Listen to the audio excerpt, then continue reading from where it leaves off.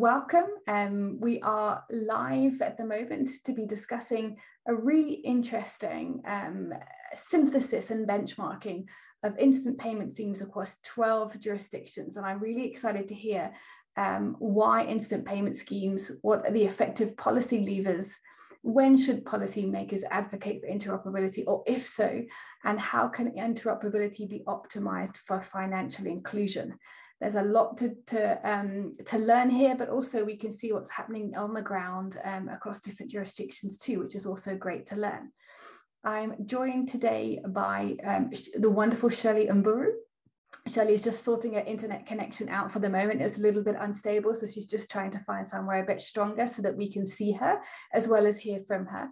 And for those of you that don't know Shirley, well, let me tell you a little bit more about Shirley. She is senior consultant at BFA Global. She leads the payments projects there, and her portfolio includes leading interoperability feasibility and post-implementation review studies. She's also managing various payment strategies efforts across East Africa, the latest being coordinating industry players towards the development of the current Kenya National Payment Systems Vision and Strategy. She's obviously very experienced in the world of payments and interoperability, and I'm really delighted to have Shirley join us today. So welcome, Shirley. I hope we have a more stable internet connection. Thanks, Sarah. I've made a few switches. I hope it will work well. Brilliant. I'm hearing you clear now, so that's wonderful. So just before we begin, just a couple of quick housekeeping for me. Shirley's going to give us a presentation that goes through the report and the synthesis that she's done. We're expecting that to take about half of the webinar, and then obviously the second half is open to questions from you, the audience. So we'd love to hear those questions. If you could please put them in the Q&A function, which you'll find at the bottom menu on the Zoom functionality. That will help me see all the questions and ask as many as possible or discuss as many as possible with Shirley. And also just to remind you all, the webinar is being recorded, and we will be circulating the recording to you on Thursday. So just in case you do have any connection issues like Shirley, you can watch the recording back. Or alternatively, if you really enjoyed today's session, which, well, I'm pretty certain you're going to, because I think this is going to be a fantastic conversation, we'd love you to share that webinar recording and have more people view today's session. So thank you everyone that's joining us. We're up to a lovely number of attendees. So at this moment in time, I'm going to pass the baton over to Shirley. So shall I run your poll for you first, Shirley, as well? Yes, please. Let's start with the poll just to sort of whet their appetites and see what everyone is thinking. Fantastic. So the first poll of today's Zoom webinar should be up on your screens on Zoom, or we've already had some people voting. So the question here is, having a working domestic instant payment system is necessary to advance financial inclusion. You have one choice on a scale from strongly agree to strongly disagree. So we'd love to get an idea of what people think on this call. Well, at the moment, Shirley, a lot of people are in the strongly agree or somewhat agree function. We've got a couple in others, so we'll give the poll another sort of 10 seconds or so for people to cast their vote before we see what the outcome is. So how many people? Everyone has answered. Excellent. Here we go. So let me end the poll. All right. And share the results. Here we go. Great. So can you see the results, Shirley?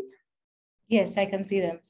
Excellent. So a lot of people strongly agreeing, which means we've got some people that are going to ask some really interesting questions on today's webinar that are in alignment perhaps with some of the views that we have, but it will be really great to see how we change the 5 people who are not sure, somewhat disagree, whether their opinions change by the end of the webinar. I guess that's your challenge for today, right, Shirley? Yeah, and whether the ones that are in 75 or the other category actually change to the other categories, it will be great to see and hear. Okay, so I guess we can get started. Should I share my screen? Please do, Shirley, and let's get going. Thanks, Sarah. Great, let me know if you can see my screen. We certainly can. Okay, great. So very welcome to this session. Thanks for making time to take this journey with me. So this is a study we've been conducting on behalf of the Gates Foundation, or rather commissioned by the Gates Foundation. It started out in 2020, where we looked at the first 6 countries and then took a break of about 6 months and then continued with the next 6 countries last year. We are wrapping up the study. So this is the first time we've publicly presented. So we'd really love your feedback, either in the comment section, or even you can reach out to me after this session. It would be great to incorporate your feedback as we finalize the outputs. They'll be in the form of blogs, a series of blogs that will capture different themes and topics that you will most certainly be interested in. And we'll also be publishing individual decks for the different countries, so you're able to get into some of the detail and nuances that we may not be able to cover in this session. So great. So we'll start with the framing of the study. We started with 3 key questions that we aimed to answer. Let me just change something about my view. Great.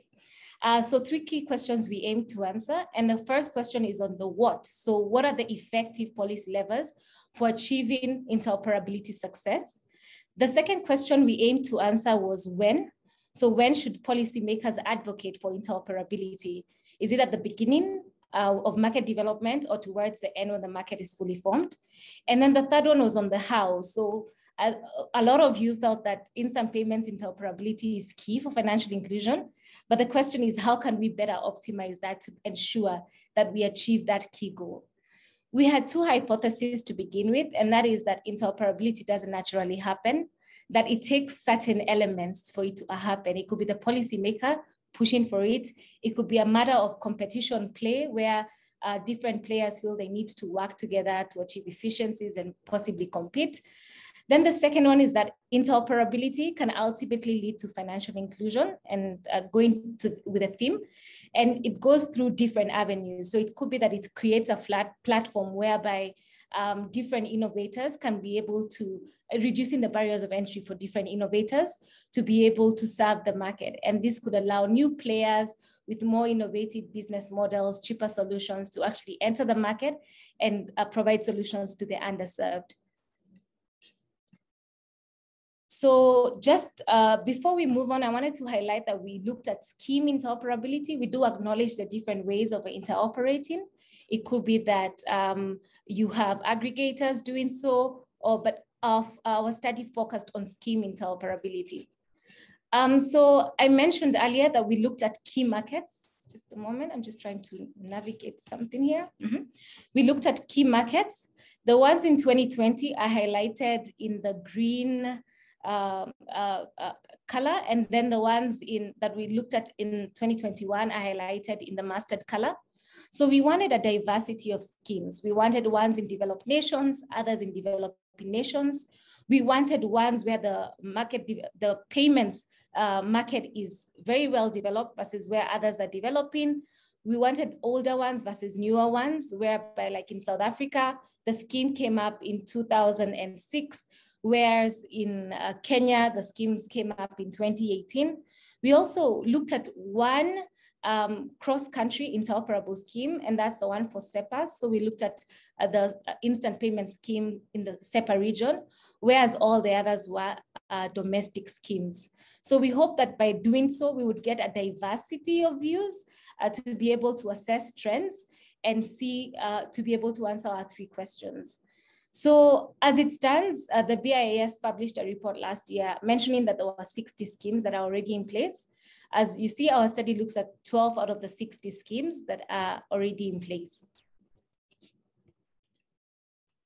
So in the recent months, there has been numerous reports coming out around interoperability, and particularly in instant payment schemes, looking at trends being seen in different markets. The difference between our project and other projects is that we're really focusing on outcomes and performance. So fine, these are the trends that are taken in different markets, but what is the ultimate outcome? And can we match the different trends to the outcomes? The chart you see sort of looks at the volumes, which is a very common outcome measure for payment systems. It's an obvious measure because it gauges whether the scheme in place is actually being used. And in particular, so interoperable schemes are supposed to facilitate off-net transactions. So that is what we looked at. Then to normalize across the different country populations. So a lot of studies look at volumes per capita. We wanted to really normalize, and hence we use the volume by the number of financially included adults, because this constitutes the addressable market for digital payments. We then wanted to normalize and see the development over time. So we thought that the best way to go about it is to look at from year 0, which is the year of setup, to 2020. So how has that scheme evolved over time? Just because different schemes started at different years. So that can show you, I guess the emerging trend from this is that the younger schemes seem to be outperforming the older schemes. You'll see schemes like PromptPay, which came up in 2017, 2018, outperforming ones that came out much earlier, like Canada in 2002, the real-time clearing rail in South Africa, which came up in 2006, where the numbers, the transactions per financially included adults per year have been very, very low. But then you'll see others like PesaLink and JomoPay, which are also recent, tend to not have performed really, really well.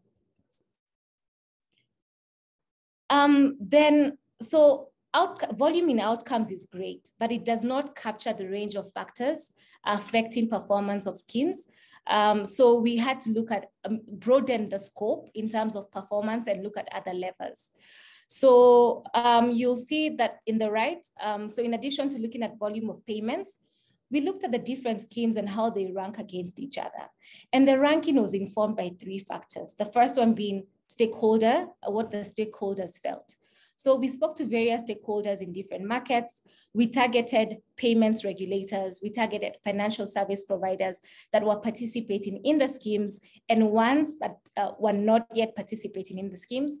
We spoke to the scheme managers in the different countries. We also spoke to different payment experts that had a good view and an overall view of those particular markets. And we asked them through various polls to give an indication of how they felt about whether the different schemes have met the objectives that were set out in the beginning. And then secondly, have they resulted in benefits to the financial service providers themselves and also to the end users? And then thirdly, whether they expect benefits to ensue in 3 to 5 years, because some of them were still pretty recent and developing. That was one of the ranks that we used. And then the other rank that we used was the effectiveness to the end users. So in 2020, we did a study again with the Gates Foundation, just looking at what constitutes an inclusive payment and also part of their framework. So an inclusive payments account or an inclusive product, a poor product, would have certain attributes, and that is accessibility, affordability, and value. So we looked at whether some of these schemes, are they accessible? How is the user experience? Do they have features that make it easier for illiterate people to access them, such as request to pay, a proxy addressing, and so on and so forth. We also looked at the cost. So is it near zero? In terms of, is affordability a barrier? And then we also looked at value. So value being the more users you can actually employ in terms of making payments using this scheme, the more value you'd have. Can you pay merchants? Can you pay the government and others? Then in terms of arriving at the ranking that you now see, we also adjusted for some. So there are some we adjusted up, there's some we adjusted downwards. An example of a scheme we adjusted downwards, and it would be great to get the feedback if there's anyone from Tanzania who's in this webinar. So Taifa Moja, so the scheme between mobile money players in Tanzania, we downgraded, or rather brought it down. The overall score, average score was 3, but we brought it down to a 2, as you can see. And the reasons is, we realized that along the way, the stakeholders we were able to speak to were stakeholders that were involved at the very early stages. We were not able to get a good representation of stakeholders who are still involved in the scheme. And what we saw is that the pricing, which was one of the key scheme rules, so there was not supposed to be a surcharge, they were supposed to have the same pricing for off-net and on-net transaction. That has fallen away based on the tariffs that we saw published on the different websites. And that would mean that there was a governance concern. So we brought that down as it was a key factor and a key determinant of the scheme. Another one that we ranked down was Jomo Pay. So stakeholders were very positive about the scheme.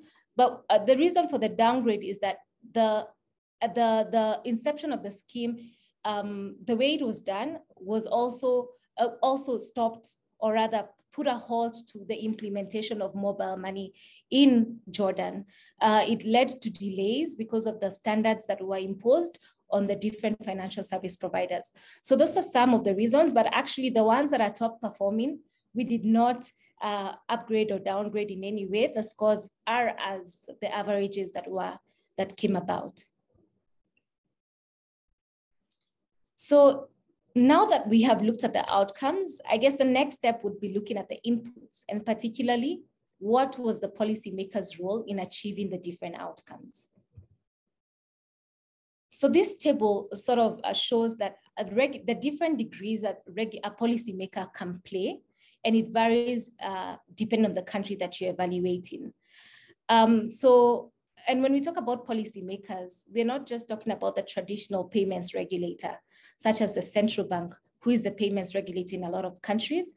So some of them, there are different types of policymakers. Like in the UK, there was payment system regulator, who is also involved in promoting competition in the payment space, in the financial space.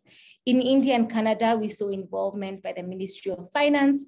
They had authority over financial service providers and how the schemes implemented different rules, more so to push them towards some form of public interest objectives.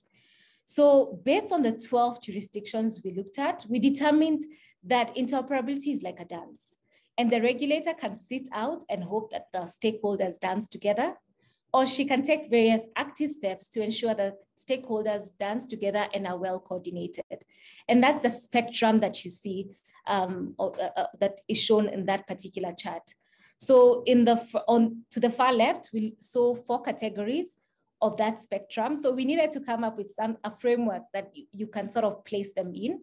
And we came up with 4 categories. So watch the dance, tap your feet, dance the ballroom, or command the match. And then to the extreme right, you see how the various policymakers can be involved in terms of ownership, the ownership of the scheme and the infrastructure involved. So I'm sure you're wondering what all this means. And the first one, for watch the dance. So we determined that this could be where the policymaker has endorsed the scheme or provides oversight where it's applicable. Tap your feet is more about the policymaker has been involved to some extent, more actively involved, whereby they facilitated research that could inform the industry, or they've provided a conducive environment for the different players to coordinate and work together. The third one is dance the ballroom, where we see the policymakers there setting a clear vision, a roadmap, continuously convening the industry so they can work together by setting the tempo so the objectives can be achieved in good time, consistently monitoring and making adjustments or prompting the industry to make adjustments through various nudges. And then sometimes you see them imposing prescriptive conditions to make sure that public policy objectives are met. And then in command the match, this is where we saw ex-ante mandates. So what we mean by ex-ante mandates is whereby the policymaker determines that this needs to be achieved by the industry and puts out a mandate without consulting or proper consultation of the industry, and is very prescriptive in terms of what must be achieved, how it must be achieved, and so on and so forth. So I guess this is how we mapped out the different schemes in terms of the policymakers' involvement. And we see various clusters beginning to form. So we see that we see the cluster on the far left in Watch the Dance. We see the one in Dance the Ballroom, where those ones tend to exceed expectations or meet expectations. And then we see another cluster in Command the Match, where we determine those ones not to be very effective. So in terms of the successful schemes, they have demonstrated the importance of the regulator, both as a visionary in setting the guiding star to the players, and an ultimate enforcer that balances the autonomy and accountability of the providers to create sustainable solutions. So for instance, so in that particular category, we saw it was a dance between the regulator and the industry, where the regulator was the lead dancer, but the industry players had the ability to choose the different steps that they had to take. And in some cases, once the steps were selected or were chosen by the industry, then the regulator would come back and codify those into mandates, which we called ex post mandates. This happened in countries like Philippines, which has a mandate, but it came after the very deep and long conversations and consultation with the industry. We also saw that in Ghana. When we spoke to stakeholders in Ghana, although there's a mandate, when we asked them, they're like, no, it's not a mandate. It just put together what we agreed when we had those different consultations. So you'll see a difference in terms of attitudes to how the different stakeholders feel about their engagement. An example, I guess, again, to just give get more into detail is UPI. I cannot pick every country, but I'll pick just to give you a sense. So in terms of UPI, you'll see that the RBI set up, put together, or rather convened the India Bankers Association, requesting them to form NPCI or putting them together to form an NPCI. And then also made NPCI more sustainable, gave infrastructure that made NPCI more sustainable in its role over the years. And then others could argue that RBI was not involved in UPI, but it has been highlighted by stakeholders that one of the great champions for that particular scheme was actually the RBI governor, who at the time was very involved, was pushing for faster payments, had seen it happen in other countries. And after that, there was a vision that laid out some of the specifications or some of the guidance for the industry to put together. It guided the industry in forming or in creating UPI. And then over time, you've seen the Ministry of Finance come in at various angles. They required that there be no charge to the end consumer, and they required that there be no merchant discount rates for the merchant payments. To counteract that, or rather to having monitored the industry and how it's evolving over time, just recently in 2021, there was a fund put out by the RBI, which went to compensate the banks because of the losses, because of this public policy objective that was put out by the Ministry of Finance. So you see that they were there in the beginning and they've continuously been involved over time. So in the extreme left, where the regulators sat back by providing approvals and oversight. So in Kenya particularly, our regulator is well known for wanting the industry to provide its own solutions. I guess a scheme like PesaLink, although has met some objectives, still needs improvement. And that goes, it's the same case for Taifa Moja, which is the interoperable scheme for mobile money players in Tanzania. And hence the reason why TIPS is coming up. Then on the right, so under Command the Match. So this was some of the quite early schemes. So EaseWitch was one that was implemented in Ghana before. It was a card network. The regulator felt that it would solve for financial inclusion. It had biometrics so that it could accommodate people that were less literate. It accommodated factors like low connectivity, but at the end of the day, it became a white elephant because there was no buy-in from the industry. It was expensive for the industry to implement, and after a few years, there's been no traction in terms of its use. JomoPay, as I mentioned, so was quite prescriptive. It included the standards that should be implemented from day one. It came at a point where before mobile money was launched, but then it required that mobile money players actually fulfill all the requirements before they could be licensed. So we saw that once it was implemented, it actually took another 2 years for the mobile money players to regroup and then launch mobile money, which slowed down uptake. And mobile money numbers in Jordan have, as a result, suffered or have not risen to the expected levels. On the right, when we look at ownership, we don't really see trends. in terms of whether a scheme would be successful or not in achieving interoperability. So I guess what I could highlight is that successful schemes have demonstrated the importance of the regulator throughout. So I'm just looking at time to make sure that we are flowing well. So the second question was when to advocate for interoperability.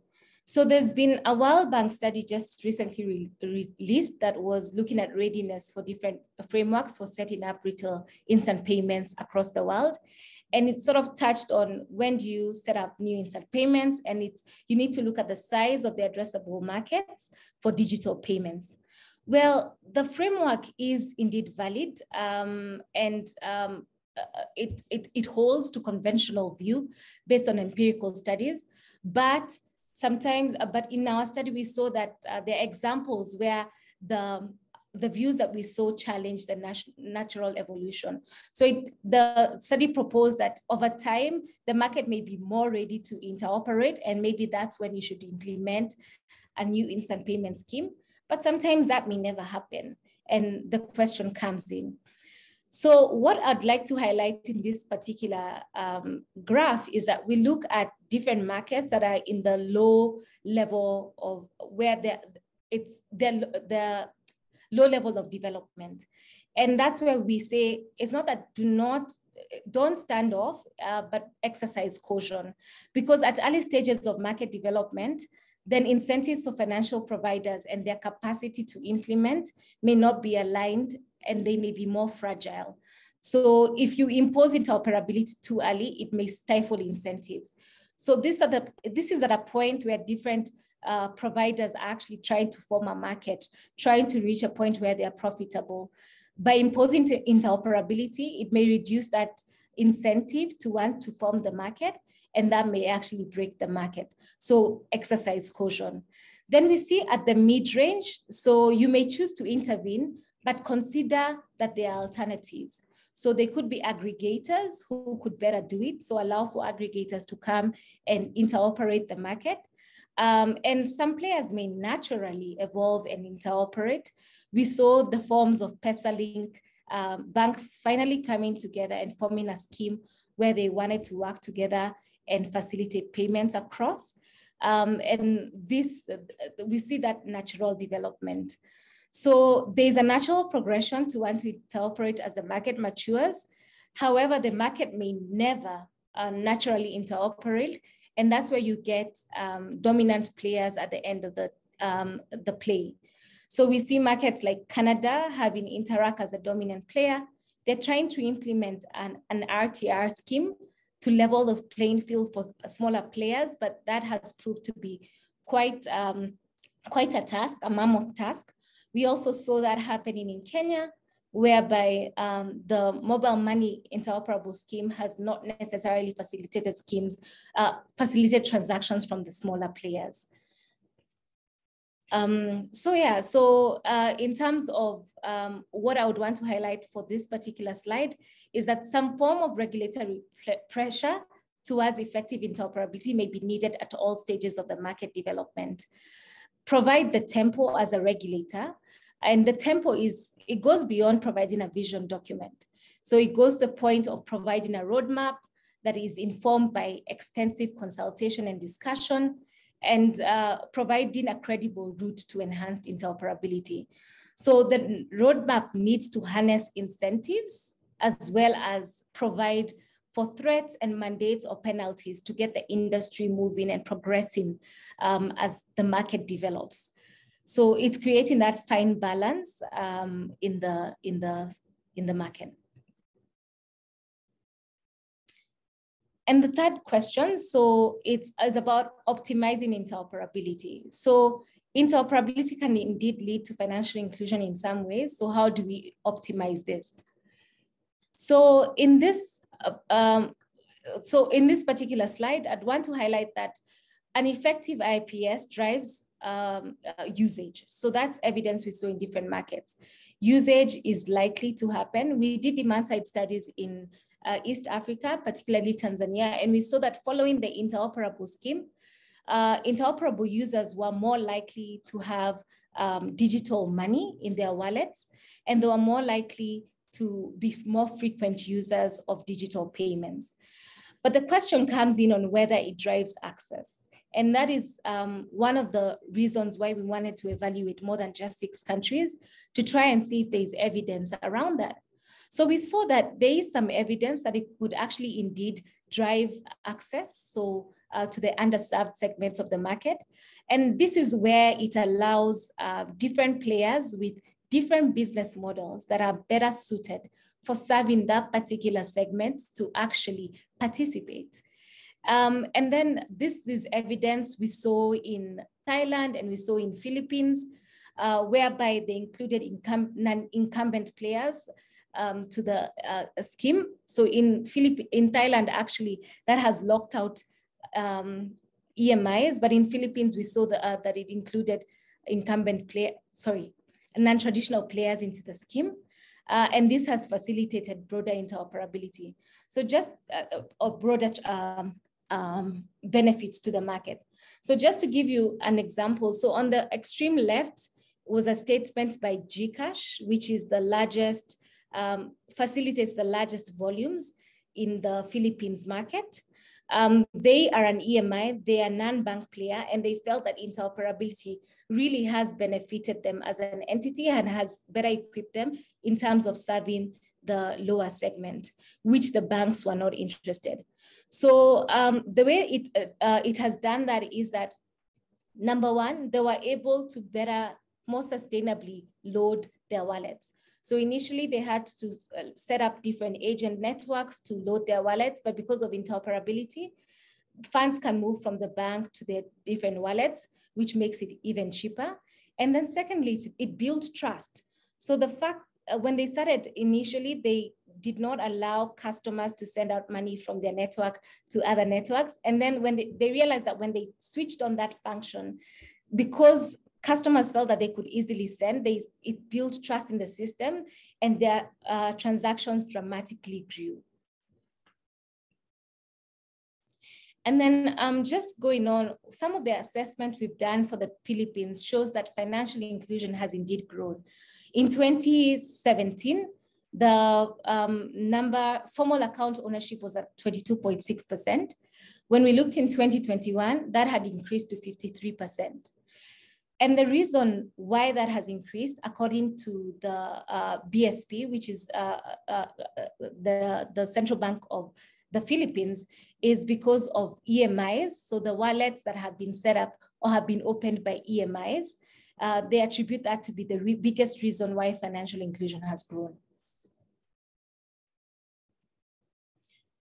So I guess this led us to want to come up with a framework about how schemes can better include or can better facilitate financial inclusion. And we see that, so in terms of ordering schemes from left to right, they're ordered according to how they've evolved over time or when they were launched. And we can see that they've gotten better over time. So just going back to the framework, so we wanted to come up with, in terms of financial inclusion or financial inclusion usage and access, I had mentioned that we had different criteria through various studies that we've done around facilitating access, value, accessibility, and affordability. But in so much, based on the evidence that we've gotten, when you allow non-bank players or non-traditional players that have better business models to serve the underserved, then you are more likely to have a propensity to financially include. And when we talk about participation, so it's not just about participating in the clearing, but also in the decision-making. Because with some of the schemes, we've seen that non-bank players or non-traditional players can participate, but their voices do not necessarily translate to the rules, which can ultimately deter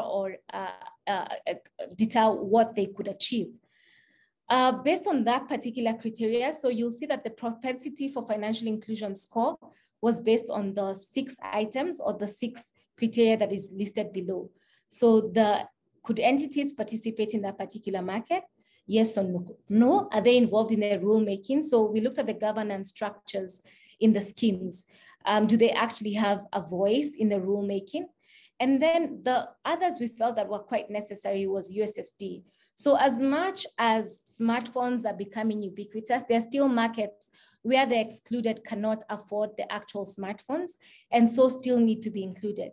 For instance, in Philippines, we saw that a large segment, actually about 60, around 60%, 53% of Filipinos were using the internet, yet 69% of adults mentioned that they have phones, meaning that there is still a gap between those ones that can actually access apps and applications on smartphones versus those ones that have basic phones. Then the other aspect about accessibility that could be considered is the user experience, whereby some interoperable options are hidden within menus and not directly available. The other aspect is use cases. So we saw that a lot of schemes that had actually achieved tremendous numbers or benefits to the industry had moved beyond the P2P use case towards the merchant payment use case. A lot of them stayed within the P2P use case for a long time, and actually there was a call for support to some of the schemes because it becomes more complicated in terms of aligning incentives. But the reason we pushed for the P2M is because when we perform payment diagnostic studies in various countries, we saw that this is a large segment of payments falls under that particular bracket. So if you're not accommodating it in the digital payments, then you're leaving a huge opportunity. For instance, in Ghana, we saw that P2M transactions account for 80% of the transactions in that particular market. So digitizing that or including that in interoperable payments is a big win. Then in terms of accessibility, so there are certain features that make it easier for illiterate or the underserved to better participate in digital payments. And those could be features like proxy addressing, whereby you don't have to remember someone's account number, but can use a number or an ID that that is memorable, or even the request to pay functionality, where the payment is initiated by the person receiving the payment and the process becomes shorter for the payer. Then in terms of fees I had mentioned earlier, so fees must not be prohibitive.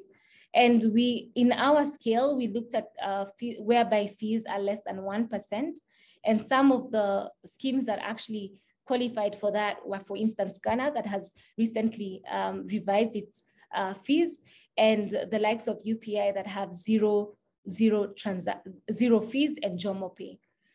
Then at the end of the day, I guess one of the important things to note is that you can have everything going for you in terms of this criteria, but when push comes to shove, the policymaker can actually mess it up, for lack of better words, in terms of how the schemes are implemented, and the ultimate results may not be achieved because of the mode of implementation by the policymaker. So in terms of looking forward, we've seen that,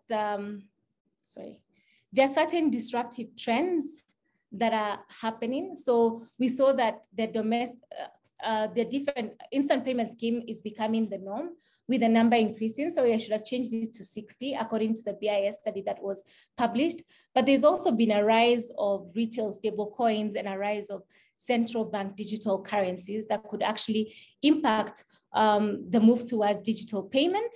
So we've seen that they are certain, and this cannot be ignored over time, because they'll either pull attention towards the development of this. So we've seen a lot of central banks actually being involved and putting out frameworks around CBDCs. We've seen Nigeria actually launched in Naira a couple of months ago. And so these trends cannot be involved in terms of how they will impact the rollout of digital instant payments going forward. So in terms of key takeaways, I would like to highlight that be very clear as a regulator on what problem you're trying to solve. Is it a competition problem? Is it an infrastructure problem? Is it a coordination problem? Then secondly, dancing lessons may help to establish a better rhythm. So you need to create a tempo for the industry to move together and towards the aligned goals. And the third one is consider managed interoperability, whereby hold off being very prescriptive, let the industry decide what options or the different options they want to employ. But at the same time, when there are certain times that the policymaker will have to be prescriptive in terms of achieving public policy goals, and so on. And then in monitoring, so monitor the progress. So we found that it was quite difficult to actually get some of these numbers for some of the schemes. It was difficult to get information about how they've benefited the industry at large and the end users. And therefore, we call for a framework to actually monitor how these different schemes are being implemented and what they're achieving over time, to be able to make informed decisions when changes need to be done. And then the last one is that it's never one and done. So it pays to be involved in the setup. It pays to be actively involved in the setup, but the work does not end there. So as you monitor the progress and as you monitor the progress towards the outlined objectives, then you still need to be just as involved to make sure that you keep the industry in the same rhythm and towards the common goal. For broader IAPS implementers, so I would want to highlight that prioritize the P2M use case.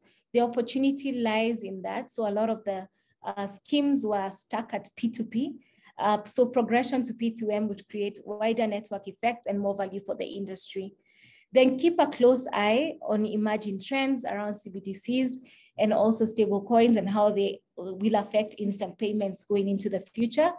And then the last one is, as I called for, a monitoring framework for inclusive outcomes. So yeah, thanks very much. I'd like to open up the floor to questions. I see we have about 15 minutes.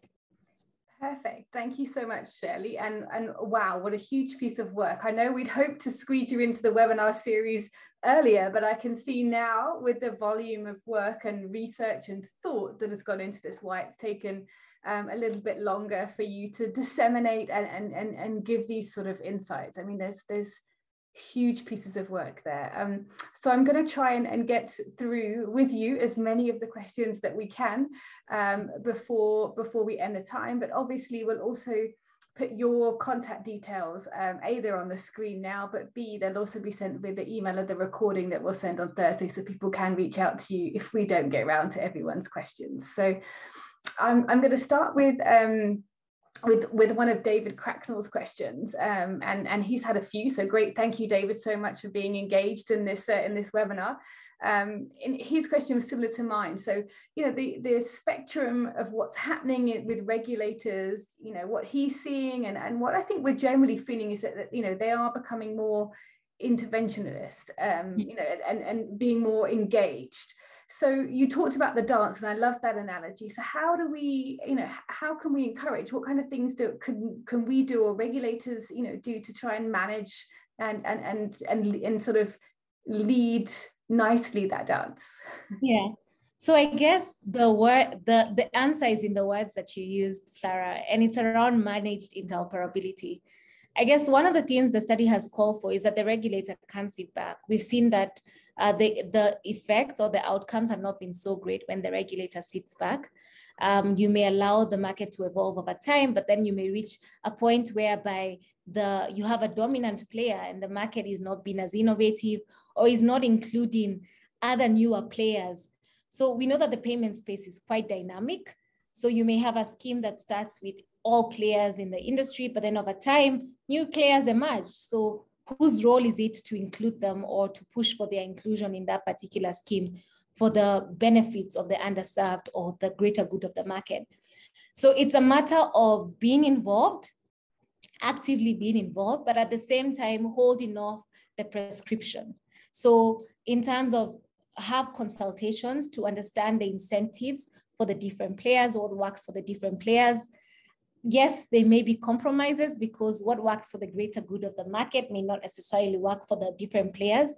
But when you carry the industry along, and know where to pick your battles. And then it becomes more of a managed interoperable process where the different stakeholders are brought along and are incentivized to participate and continue to provide inclusive instant payments. So I guess looking to a very old analogy, it's about managing the carrot and the stick. Yes. Yeah. So the carrots and the sticks have to be there, and it could be more. So we saw where there are post mandates that come after, but it could be also a threat of a mandate. So you're not working together, or we want you to work together now, but by year 3, we'll have to mandate. Then you sort of give a roadmap or give direction to the industry more actively, and they know what they're working towards too, while giving them enough time to be able to change their infrastructure, giving them enough time to be able to prove a business case. Because we saw various, like in Philippines, we saw various players or banks mentioning that we initially did not want EMIs to participate in the same scheme as us, but over time we've realized we're serving different markets. So they're serving the underserved, they're serving the banked. So it could be a matter of allowing the market to move and moving along with the market, but making sure that you create the tempo and provide the direction. Great, and you sort of answered one of the other questions as well, but I will ask it again in case there is another example that you can give us, but when, if ever, should a regulator mandate interoperability? That's interesting. So I guess I would say the regulator should mandate interoperability when there's been effective consultation with the industry. So in cases where you're just codifying what the agreement with the industry has been. And it doesn't mean that when you codify, changes may not happen after. I understand, like in Ghana, it was codified and they started with a sender pays model. But over time, they've realized that that actually is at the detriment of smaller players. And that was the regulator recently pulled the industry together, and that has been changed to a receiver pays model. But you can see then that way it's not harmful to the industry, or everyone is aligned. The second one I would say is when there is a dominant player, then the regulator needs to take action at that particular point. But then it comes down to how do you take action? And yeah, in those particular categories, it can be quite complicated and complex. And we've seen better results when the competitions regulator is actually involved in taking that particular action together with the payments regulator, but it may be more of a specialized role in that particular instance, such as in the UK. So I think we sort of touched on answering Anne's question there about how you deal with monopolies. So I mean, yeah, we're not going to give a long prescripted answer, but obviously trying to reduce the impact of that monopoly being won through, as you said, regulation or competitions authorities. And I think that also sort of starts to touch on another question that came in from David. He brings up the example of Tanzania, where MMO interoperability, is possible because of relatively even market share. So we've got almost the exact opposite now. So how does, is that a good example there, or what sort of thoughts would you give? Is interoperability and the view of interoperability context dependent? So we look at Kenya and Tanzania as incredibly different examples of that. So I guess I'm just looking at David's question. I've missed that particular question, but I guess that's the example of, as the market evolves, then players are more likely to come together. So players with an even market share and see benefits of interoperating become very clear or more clear. So in terms of Tanzania, I believe that different players were concentrated in different regions. And so they saw value in expanding the pool by interoperating, because then they would serve a larger segment in regions where they were not well represented. We also saw the same in Canada. Canada is a large market with few players serving a very broad space. So how interoperability started there is by setting up ATM networks. You couldn't do it in every single location in Canada, and they saw value in creating interoperability in that particular payment system. So there is that progression after you've developed the market. So again, by the time interoperability happened in Tanzania, it was quite a fairly mature market by that point. They were all established in their own regions, and so they saw the value to actually come together and expand that pool. So it does happen. So, if we're expecting people to come together and play together in, which is what interoperability is all about, there has to be sort of, incentives and reasons and to understand, what those are. And I guess what I'm hearing, Shelley, is, actually it's great when the industry find those commonalities themselves. It's, as opposed to being forced, to play together, as you said, sort of the mandate's not always helpful. If we can sort of allow it to kind of bubble up and then the regulators support that bubbling and collaboration in some way, that seems to be a way to manage that dance that you were talking about. Yeah, and even when they come together, I guess it's not a reason for the regulator to sit it out. The regulator still needs to be involved, because the industry, what we've seen is that schemes today evolve over time. So it could be a scheme of participants who are in the market today, but what happens 5 years down the line when new players are trying to get into the market and serve the same base with better services or with higher propositions? Then that's why the regulator needs to make sure that the schemes move as the market changes.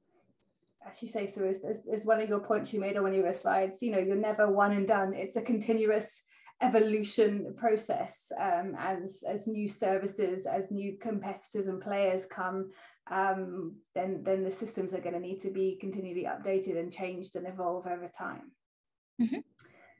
And picking up on your point, so I found it really interesting as well, the ideas that you had around, so when we talk about, instant and interoperable, we make an assumption that means that we're going to increase financial inclusion. And as we've seen, that isn't necessarily a correct assumption that we can make. And you gave us some ideas there in terms of use cases, in expanding use cases, accessibility.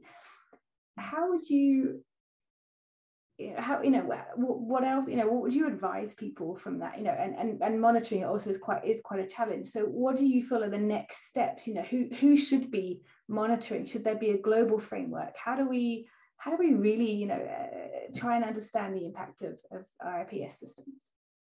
Yeah, so I guess one of the key aspects is that we assume that instant payments will be inclusive and will therefore expand and serve the underserved, but we saw that may not necessarily happen. So what with interoperability, you basically, the direct impact is that you provide value for the people within the network, and those are the people who are already included. So in terms of expanding reach, it means that new players need to come in and actually serve those segments, or affordability needs to drop, or the value proposition needs to be higher to attract the underserved. In terms of the next steps or calling to action for monitoring and making sure that that key objective is achieved, the key objective of financial inclusion, I guess with the regulators that are pushing for the different schemes, different regulators have various objectives. So some of them may not track the aspect of inclusion because it was not an objective of the scheme. Sometimes it could be just you want to promote digital payments. Financial inclusion becomes an afterthought, whereas in others, it was part of the objective, but may never be achieved. Like Jomo Pay, financial inclusion was an objective, but we saw that mobile money has not necessarily grown in terms of serving and including the underserved. So it's more of calling on entities that are responsible for pushing instant payment schemes, the likes of Africa Nenda, the likes of regulators, to actually come up with frameworks that could incorporate this. It could be a matter of including certain questions that monitor this from a demand side perspective in the FinDex surveys. It could be a matter of a test check in the industry by speaking to various stakeholders and looking at the volumes and the numbers, and where they don't translate, then taking action. So it's a collective effort, but it's also a consultative effort for both a demand side, having both a demand side and a supply side view. And that's really clear what's coming across in your research. As you try to look at the schemes from multiple perspectives, the users' perspectives, the regulator, private sector, and that's got to give the whole view, right? Holistic view that we're looking at here, not just whether what exists on paper. And I know you mentioned a few people there, and I know for sure that, for example, we've got a couple of those teams that you mentioned on the call today. So I would hope that we can continue that conversation about developing that framework and understanding the impact of IPS systems. We've got 1 more minute, so I'm going to squeeze one last question in, which I think is quite interesting. I'm just trying to flick through which I think we haven't got round to. I think we'll pick on the last question, which is from Jeremy Gray. So are there any learnings that could emerge from the process of interoperability of infrastructure that could be extrapolated into learning about interoperability of data, so things around banking, open finance, which are also trends that are emerging? Okay. So any thoughts there, Shirley? Yeah, we did look at infrastructure as being an enabler for interoperability. And I guess our conclusion was that at the end of the day, infrastructure is key, but it's not the most important.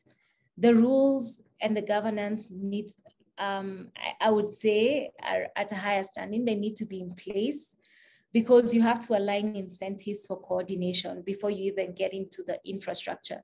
So having an infrastructure-led approach may actually lead to detrimental results if the incentives are not aligned and if the governance structure to ensure that the rules that were agreed upon continue to be implemented or changed accordingly over time.